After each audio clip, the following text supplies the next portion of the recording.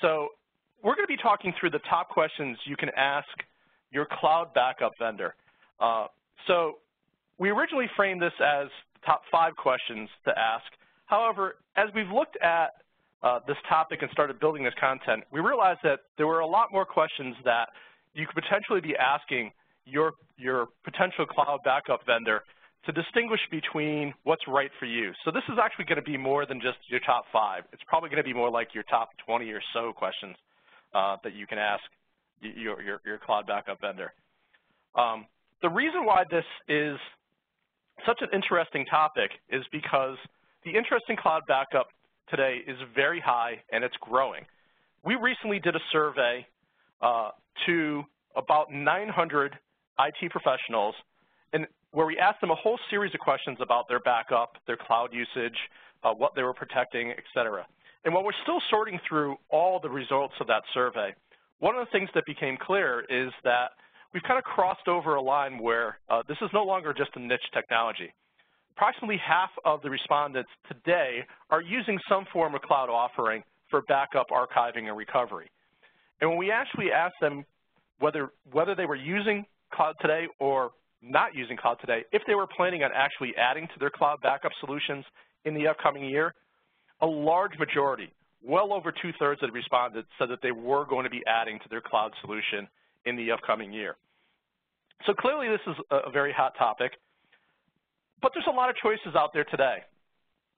When we look at the various solutions that are out there, you have a number of options, whether they're from hyperscale vendors like Amazon or Microsoft or Google, whether they're purpose-built solutions from the backup vendors, or maybe even backup-only solutions that go straight to the cloud. There's a lot of choices that are out there. So kind of sorting through that and trying to figure out what's right for you can be a bit of a challenge. And as we talk to customers, they have different needs. Some folks are simply looking for a way of getting some off-site storage of their backups, so kind of replacing what traditionally have been using tapes for. Others are looking for cold storage, archiving capabilities for maybe for compliance reasons, maybe just for long-term retention. Many are also looking for a complete disaster recovery solution, whether it is a DR solution to protect a portion of their business or their entire business. These are just some of the reasons why when we talk to people, they're looking at cloud backup solutions and cloud recovery solutions. And as I said, there are a number of different types of clouds that you can use for cloud backup and recovery. And full disclosure, Unitrends is a backup company. We do have our own cloud. However, we have a philosophy here that we sometimes refer to as open sky. We actually have, we're one of the few vendors that actually have multiple solutions. We have solutions that are built specifically within our own purpose-built Unitrends cloud. We also integrate with a number of hyperscale clouds, including Amazon and Google, Microsoft, and others. And we also work with a number of service providers who are putting together managed service provider clouds or SSP clouds that you can use as well. And there are pluses and minuses in all these different solutions. So this is partially why we thought it would be good to take a look at some of the questions that you could ask when you're looking at these different solutions. And there really is no one right answer. The different answers are going to be unique for particular customers. So let's kind of dive into some of the top questions we think you should ask and some of the things you should contemplate, whether they're important to you or not, as you go and you make your cloud selection.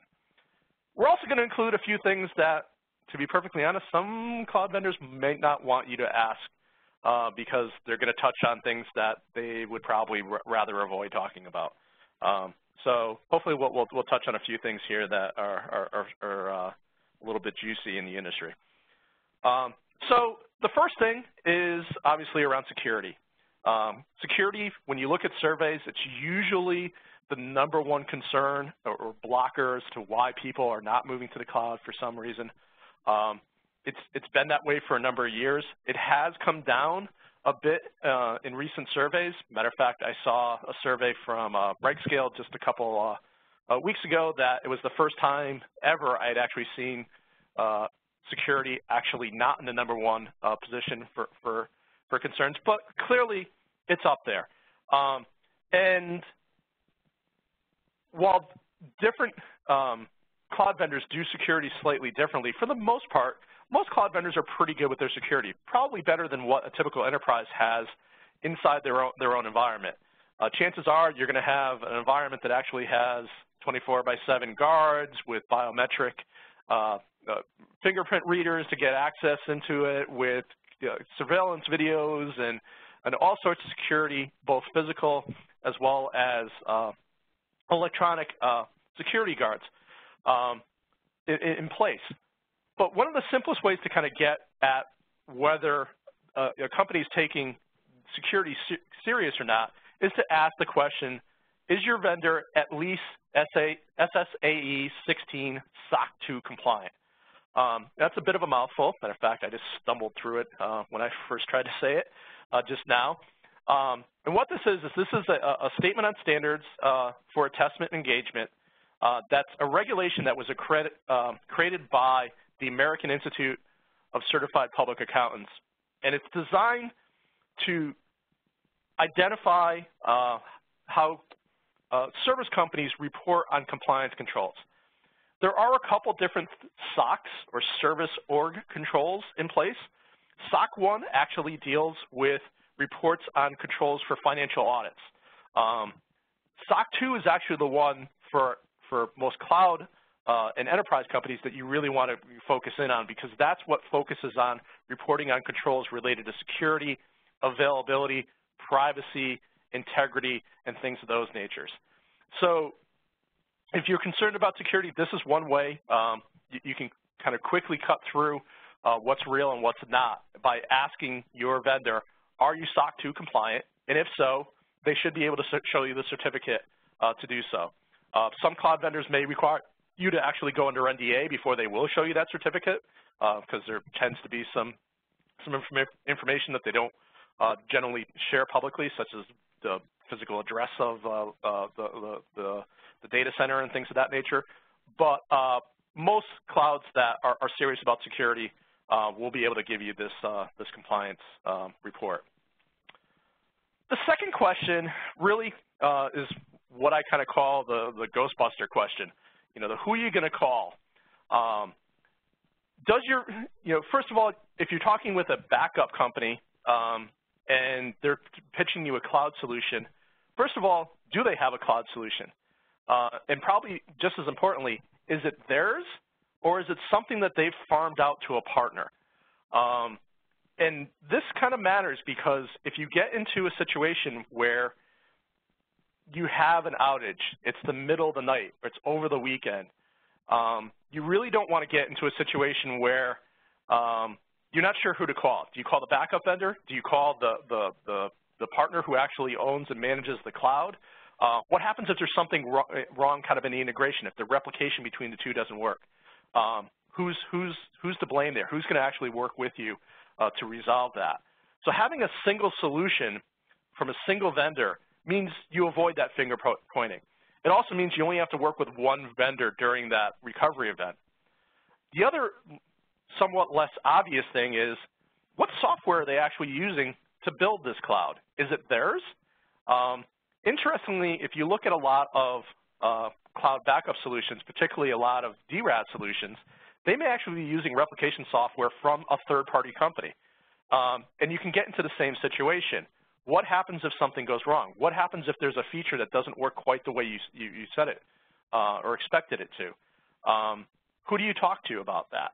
Do you talk to the cloud provider? Do you talk to the software vendor? Is that cloud provider actually going to be able to make changes to the software when it's needed? So having a single solution from a single vendor certainly kind of eases the management and support burden in many cases. And of course, since there were 2 Ghostbuster movies, or soon to be a remake, but since there were 2 Ghostbuster movies, I'm going to have a Who Are You Going to Call Part 2. And this one really revolves around who is going to be there when you need help. Is there 24/7 phone support? And is there a recovery expert who's going to be on staff at all times to help me when it matters most, when I actually have that disaster, when I actually need to get that data recover or that DRAD system back online? Is there somebody I can call at all points in times who's going to be my partner and with me to make sure that I can recover? Or is it just a chat support, an email support? Is that all I have? Is it an electronic means to try and get things up and running? There's a wide variation between a cloud provider that's actually giving you that white glove support, particularly when we're talking about backup and disaster recovery.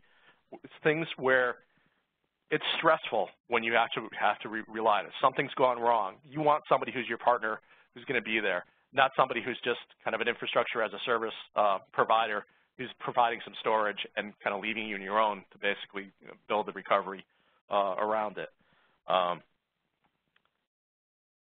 Our next question really is around avoiding what's sometimes known as the cloud trap. Cloud vendors, it's typically very easy to get your data into a cloud, but moving from cloud to cloud can be a challenge. So if you're concerned about getting locked into a particular vendor, you want to make sure that the solution that you're looking at can actually provide cloud choice. Does your vendor offer multiple clouds that you can back up to? That choice will allow you to move from one cloud or another if there's some reason that you want to do that, either for cost reasons or some other reason. You're moving to a new geography and you want to be able to kind of have your data move with you as you move to a different country, or any number of reasons why you might want to have your data be able to be mobile between clouds. So having that choice of clouds really can help you avoid that cloud trap. And it's interesting when you look at a number of backup providers, how many of them actually don't provide cloud choice. They actually lock you into either particular hyperscale provider, or they lock you into just their own purpose-built cloud that they've built. And they really don't let you kind of move between the two of them if your needs change. Our next question is certainly kind of a hot button, particularly for cloud. As you know, we're moving to cloud. We're generally moving from CapEx expenses into OpEx expenses. So it's very important to understand the cost and how you're being charged. And while this may seem straightforward, in many cloud solutions, there's a lot of different permutations. There's a lot of different fees. Some of them can be hidden. So you need to understand what you're being charged for. Are you being charged for the amount of protected data? In other words, the amount of data that I'm protecting locally in my production systems. Is that what I'm being charged on when I'm backing up for the cloud? Or am I being charged based on the amount of cloud storage that I'm being used? And this can change the dynamics pretty dramatically. If you're simply moving a single copy of your data between on-premise and cloud, well, those are going to be the same. However, if you're doing long-term retention, if you're doing incremental forever backups, you're going to have the amount of data that's stored in a cloud grow substantially over time. That 5 terabytes of storage locally may turn into 10, 15, 20 terabytes over a couple years of doing incremental backups, even if you have a relatively low change rate. As such, if you're being charged for the cloud storage, your bill is going to continue to grow and grow and grow as the cloud storage you use grows and grows and grows over time. The other thing that you really need to understand is, are there any hidden fees, such as for accessing my data? There are a number of low-cost cloud storage solutions that are absolutely fantastic for long-term storage. Things like Amazon Glacier, Google Nearline, they're very low cost. They can be 1 cent or lower per gigabyte per month. However, they actually come with some additional fees every time you want to access the data. Many of the clouds also charge you network egress fees. So free to put your data in over the network, but if you want to move your data between cloud locations, or you want to move your data out back over the internet and back into your building, they're going to charge you a per gigabyte fee to make that data move across the network. And those fees can start adding up pretty substantially over time as well.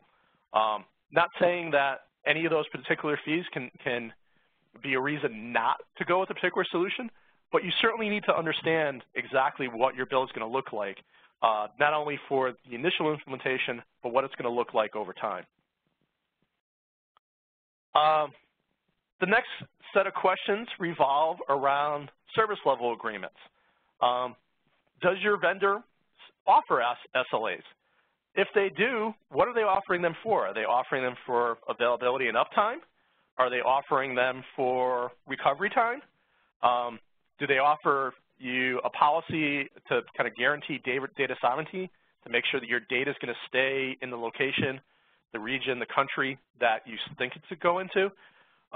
These are all things that are worth probing with your vendor, particularly around availability and recovery time. Because in many cases, if you look at some of the marketing material, you'll see statements like, we guarantee 100% uptime. Most folks that are in IT realize 100% uptime is extremely challenging to do, if not impossible. So what are they really delivering to you? And if you read the fine print, usually what they define as a downtime event it has a lot of hoops that you have to kind of jump through. The same thing with recoverability. If you're using this for cloud backup and disaster recovery, what's the SLA for how rapidly I can get my data back? How rapidly can I get a critical VM spun up in a DRAS center? Is there an SLA for that, or is it best effort and we'll get back to you? You need to understand what happens if those SLAs are missed. Are they going to give you a service credit? How much of that is going to be applied? What are some of the triggers? So as I've talked with various customers, many of them are not looking closely at the fine print on some of these SLAs. And it really can be the difference between being partnered with a vendor that, or using a vendor that is going to be there and making sure that your business stays up and running, that your data is protected, and one that is going to kind of just be giving you best case, best effort performance. We're getting into the last couple of questions here before I dive in and start talking a little bit about Unitrends. But you need to understand what the solution is offering for WAN acceleration. One of the challenges in any cloud implementation for backup and recovery is WAN speeds simply have not kept up with the amount of data that the typical enterprise has been generating. Compute speeds and storage have grown much more quickly than WAN speeds. So as a result of that, moving large amounts of data over a WAN from your premise into a cloud can be a challenge. Even if you have very high budgets and very fat pipes, it can still be a challenge and still can be one of the limitations. So one of the things you want to look at is, does your vendor offer WAN acceleration? Do they offer advanced single pass deduplication to kind of reduce the amount of data that has to be sent over the WAN? How good is their compression? How good is their deduplication? All those things can help reduce the amount of data you have to send over. Do they actually support what is called physical seeding? And what physical seeding does is, if you have particularly a large amount of data, if you have 10, 20, 50, 100 terabytes of data that you need to get into the cloud, sending that over a WAN, even a very fast connection, is going to take a long time. It could take days or weeks to basically send that large amount of data over a WAN connection into the cloud. Physical seeding avoids all that. Essentially, you work with the vendor, they send you physical media, usually some sort of physical disk, that you put your data on, you overnight it to the cloud team, their operations team loads it into the cloud. So over the course of a day or two, you have your initial set of data seeded into the cloud, ready to be used if you have an outage. And at that point on, you're just dealing with incremental updates to the data that's changed from your environment having to go over the WAN. Number of cloud vendors do have seeding services, and that can avoid that initial WAN challenge. But you also want to see, do they actually do reverse seeding? Do they have a data shipment capability if you actually have an outage and you need to get your data back very rapidly? Again, if you have to get tens of terabytes back over a WAN, that's going to take days or weeks to basically do. Where if the vendor is able to package that up into a physical media, overnight it through Federal Express or some other carrier, you can get your data back the next day and make sure that your recovery points are being kept up to date and your recovery time objectives are as low as possible.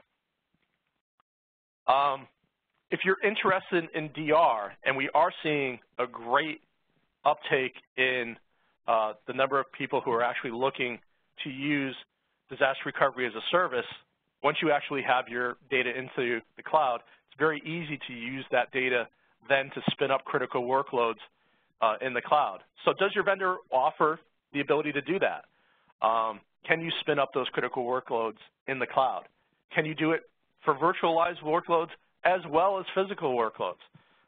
Those are things to ask. Many vendors will do it, but only for workloads that are running in a VMware environment. They cannot do it for a physical Windows system, for example, that's not virtualized.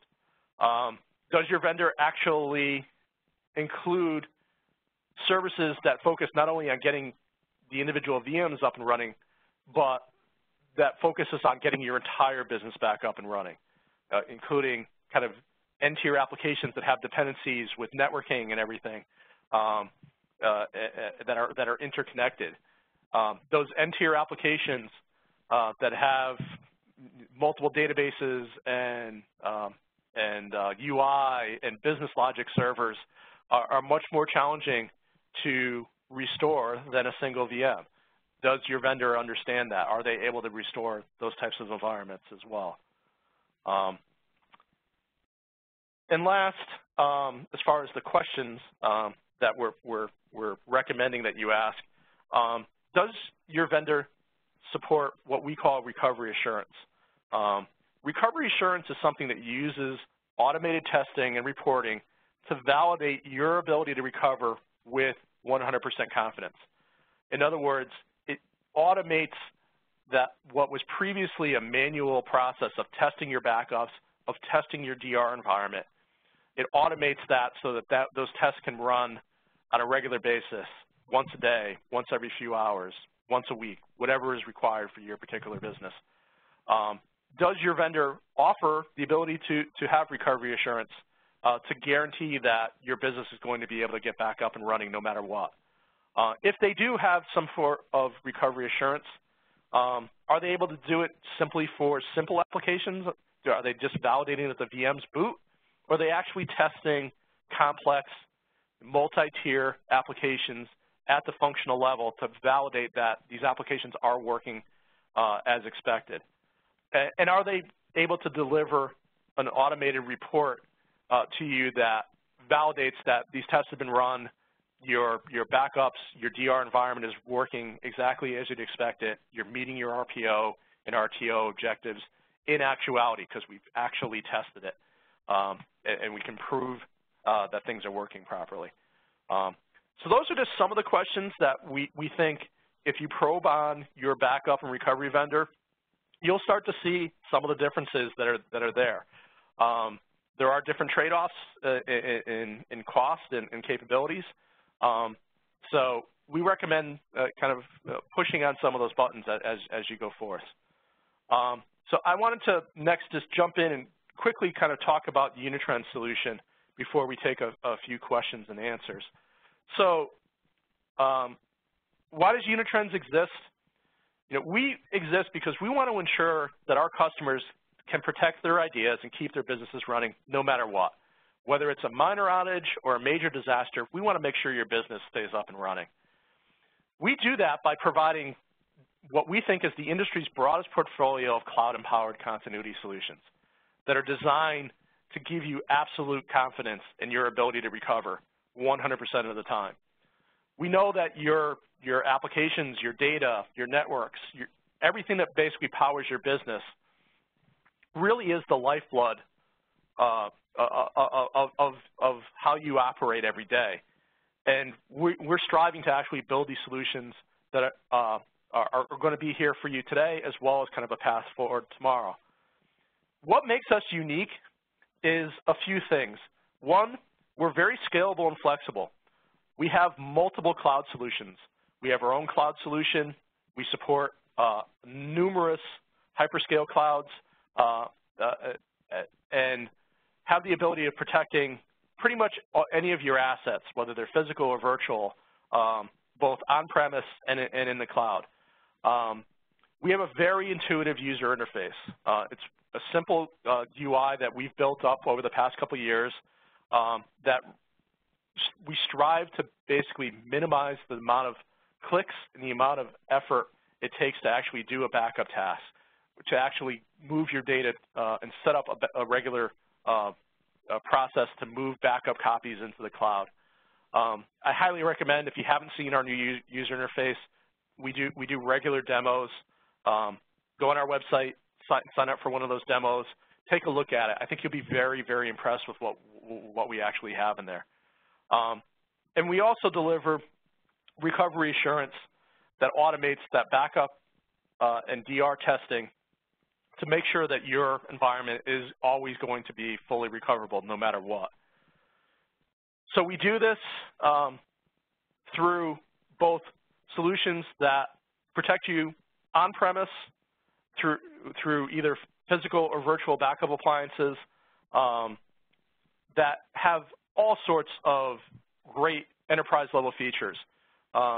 We have a fantastic adaptive deduplication engine. We give you instant recovery for your virtualized workloads as well as your physical Windows workloads as well. We do this at a price that is extremely cost competitive in the market. But we also provide you with a full cloud offer that includes our Forever Cloud and our DRaaS offer. So I wanted to basically talk just briefly about what the Unitrends cloud offer actually consists of. So we actually have our own cloud, which is essentially a cloud storage and DRaaS offer. We have data centers in 5 countries around the globe, including the US, UK, Germany, Canada, and Australia. And we're currently protecting over 10 petabytes of customer data in that cloud. That cloud, the main component of it is something we call Forever Cloud. Forever Cloud charges essentially 10 cents per protected gigabyte per month with infinite retention. What we mean by that is you only pay for the amount of data you are going to protect locally. You don't pay for the amount of cloud storage that you're consuming in the cloud. So if you can get very granular on how much you want to move to the cloud. If you have 10 terabytes of data, but you only want to store and protect 1 terabyte of that with long-term retention in the cloud, you only have to pay for 1 terabyte of Forever Cloud. On top of Forever Cloud, we have the ability to spin up virtualized and Windows workloads in the Unitrends DRaaS offer as well. That DRaaS offer comes with a 1-hour SLA for getting your entire business back up and running. And we also are able to do this completely with our recovery assurance technology as well, so that we can prove without a shadow of doubt that you're going to be able to recover, that your backup that's being stored in the cloud is good, that your DR environment and all the applications there are functioning exactly as you'd expect. So as I said, Forever Cloud is focused on long-term retention. And we will actually store multiple copies of your data in our cloud for that one low price. So you only pay for that 1 terabyte that you want to protect in the example I gave. And we will store a set of daily, weekly, monthly, and an infinite number of yearly backups for as long as you stay with Unitrends Forever Cloud. your price never goes up. That monthly charge stays the same.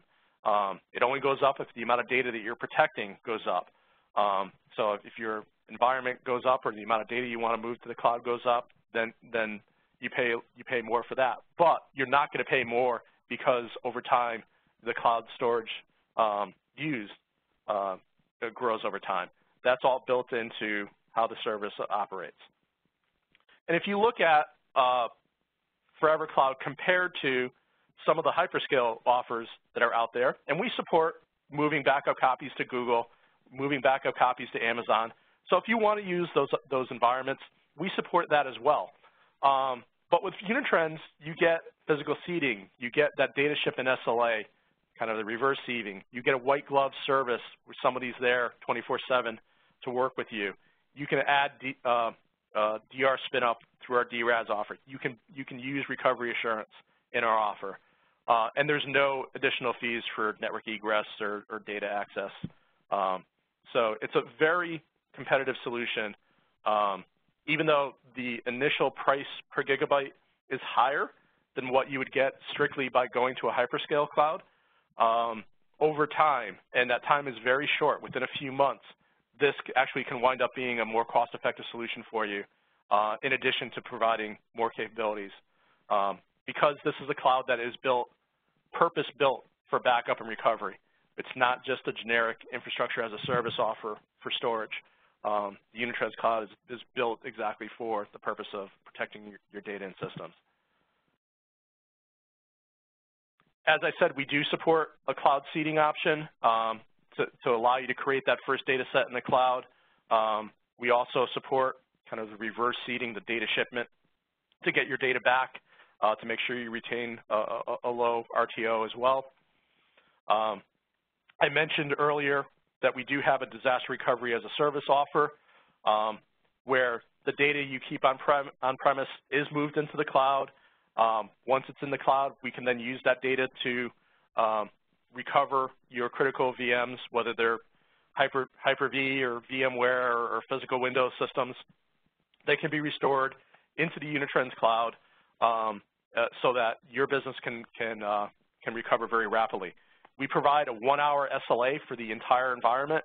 So regardless of whether you have 2 VMs with us or 30, we will get that entire environment back up and running in less than 1 hour using our white glove service, so that you can have absolute confidence that your business is not going to have a long-term outage regardless of what happens.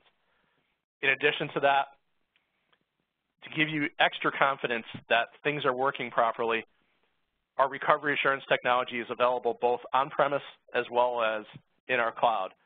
So you can have absolute certainty in your ability to recover. Probably the most important aspect of recovery assurance is the report that we deliver to you that proves that your environment is working exactly as expected. So you work with our ops team to basically specify what your RPO and RTO targets would be on a per application basis, and then we validate in a sandbox without having any impact in your production environment that your RPO and RTO actual are exceeding what your target actually is. So in this case, you can see we have a bunch of apps with RTOs of 30 minutes and RPOs of 1 day, and we validated that we're well within. Most of those are recovering within just a few minutes. So you can be absolutely confident that when you need to rely on that environment, it's going to work exactly as you'd expect it to. So this is a very useful feature to deliver some peace of mind to our customers. So with that, I think I'm going to wrap up. We're going to turn this over, bring Kevin back in. We're going to do some questions and answers. Before we do that, just want to point out a few things that I invite you to go look at the Unitrends website. We actually do have a limited time offer right now where World Backup Day is coming up at the end of the month on the 31st. We have a special offer now to deliver some free Forever Cloud to for customers that actually buy in the next couple of weeks. You can also go and sign up for and get a free trial of our backup software, Unitrends Enterprise Backup, or you can sign up. We'd love to actually just have a talk with you. You can sign up. If our salespeople engage you in a conversation, we'll actually pay you $50 to actually have that 15-minute conversation with us. So invite you to go to the website, take advantage of those offers if you're interested in learning more. And with that, I think I'm going to turn things back over to Kevin and see if we have any questions that people have from the presentation today. Sounds good. Thanks, Dave. That was a great presentation. We had a few questions come in, but just a reminder, if you have a question, please type it into the Q&A box in the bottom right-hand corner of the platform, and we'll get started. We had a few questions around how do I know if I have sufficient bandwidth to move my backups to the cloud? So Roberto and a few others asked that same question. Yeah, it's a very common question that we get when we do these cloud things. And it's also a challenging thing to give a specific answer on. So what I'm going to do is I'll give you a little bit of kind of guidance. And the reason why it's a challenge is because there are a lot of variables that go into that. How much data do you actually have? What's your change rate? Because that's going to drive exactly how much data we have to send kind of on a daily basis or an hourly basis or however often we're going to basically replicate data to the cloud.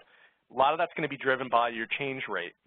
So what we tend to tell people as a starting point, and this is a starting point because you do have to kind of measure and figure out what your specific data and your environment is going to imply, is if you look at about a terabyte of data and you have a change rate of, let's say, 2%, that terabyte is probably going to require about 2 megabits of bandwidth to actually do kind of normal cloud backup. That's kind of a good general rule of thumb. If your change rate is more like 5%, that's going to go up. So 2%, 2 megabits kind of for a terabyte. If you have 10 terabytes and a change rate of 8%, that number is going to go up pretty dramatically as to how fat of a pipe you need to have. But that's generally where we kind of start the conversation and then try and work with customers to help establish exactly what this is going to look like for their particular environment as we do the installation to make sure that they have sufficient coverage. So kind of just a general rule of thumb. But as they say, your mileage may vary. Thanks. We've got a question that came in from Jared. Does the cloud piece support multi-tenant? Does the cloud piece support well, our cloud essentially is multi-tenant. So Unitrends is obviously we're running a massive instance with 10 petabytes of data in it. If you're asking as an MSP or as a service provider who's looking to build a cloud offer for their customers to support multi-tenancy, yes, that can be done as well. Not quite sure if you have a specific instance. I'd invite you to sign up. For that 50 for 15, we'll have a detailed chat on exactly what your scenario is. Yeah, if you look at the Unitrends cloud, we're doing pretty massive multi-tenancy in that cloud today. Okay. Can you provide more details on exactly what you mean by protected data when it comes to the cloud pricing? Yeah, so what we mean by that is I'm going to answer it by kind of talking about what we used to do and what a lot of other cloud vendors actually do, a lot of other cloud backup vendors do. A lot of other cloud backup vendors look at your entire environment and say, you have 10 terabytes of data, therefore I'm going to replicate all that data into the cloud and charge you 10 terabytes. And we used to do that, and we actually still have an offer called No Limits Cloud that actually does that. Whatever you actually have, including your retention that's on your local appliance, we replicate that into the cloud. It's almost like DR for your backup appliance. That's a common scenario. With Forever Cloud, we decided not to do that. We we're talking with a lot of customers who said, I have a lot of data. I want to protect that data locally so that I can do a quick restore if someone deletes a file or if I have a VM fail or, server fry. But I don't need to have cloud backup for long-term retention for all of it. I only have a smaller subset. So I may have, 50 VMs, and terabytes worth of data. Only 5 of those VMs that have 500 gigabytes worth of data is what I actually need to protect. So what we do is we look at what are you actually protecting in your production environment, not what you're storing in the cloud, not what your entire protected environment that your Unitrends environment is protecting, just specifically the amount of data that you want to protect in the cloud. And generally, it's going to be done, on a per VM basis or on a per workload basis. You calculate that out, and that's what your protected data is. Forever Cloud is billed in 500 gigabyte chunks. So if you have 2 terabytes, essentially, you're going to buy 4 500 gigabyte chunks of protected data. Because of that granularity, it does allow people to kind of reduce their cloud spend. They generally don't have to spend as much on cloud as what they originally thought when they come to and look at our Unitrends solution. And that's either allowed them to add more data and actually protect more data in the cloud, or add additional capabilities. And they start looking at, well, maybe not only will I do the cloud backup, maybe I'll actually do DRAS as well. So that's an interesting trend that we've been seeing as a result of somewhat of the unique pricing that we're doing with Forever Cloud, just charging for the amount of protected data in your production environment, not based on what you're doing in the cloud. Okay, we've got a couple more questions and then we'll wrap it up. Does Unitrends support NAS backup? Do we support NAS backup? Yes. A couple different ways of going about doing it, but short answer is yes. All right, and last question, are there other certifications that should be looked at for specific vertical markets? Yes, there are. If you're, for example, in healthcare, there are HIPAA requirements where in order to be HIPAA compliant, you will need to actually have your cloud vendor provide what's called a business, what is it? It's like a BAA. It's a business authorized associate or something like that, which basically ties the cloud kind of into the HIPAA compliance. There are others as well for payment card, PCI and things. So in many cases, what you'll find is clouds may actually be either compliant or certified. In many cases, you're compliant because your technology meets all the needs, but you may not have actually gone through and actually gotten the certificate, paid the fees to actually be certified in that environment. So there are a number of them. There's some for working with the U.S. government and U.S. military. There's those in the financial institutions and healthcare. There are a number of them that are out there. Excellent. Well, thanks, Dave. We're just about out of time. So